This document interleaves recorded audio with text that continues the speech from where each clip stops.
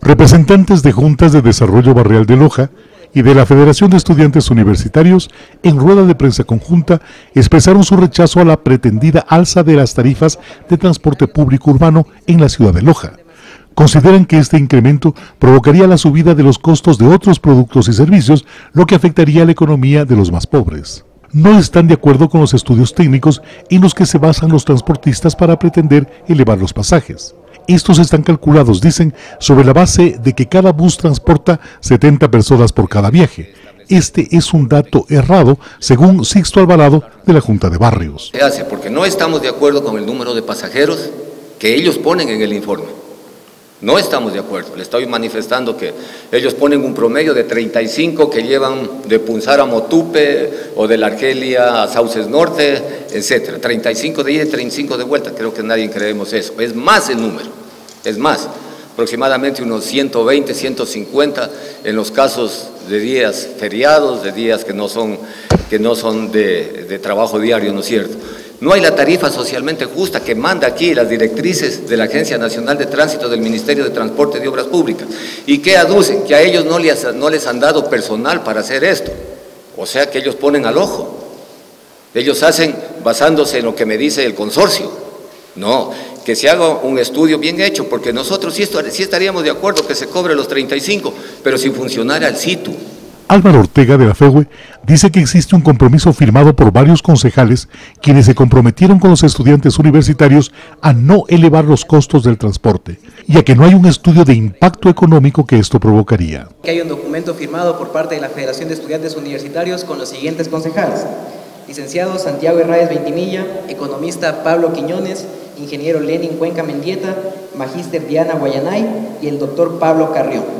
Con estos concejales se llegó al acuerdo que sobre este informe, que por eso lo menciono, voy a dar respuesta a su pregunta, no se puede votar a favor. Si la elevación de las tarifas de transporte urbano se da, los estudiantes universitarios plantearían a las autoridades de la universidad volver a las clases virtuales hasta que se revea la decisión. Edison Sánchez, Mundovisión.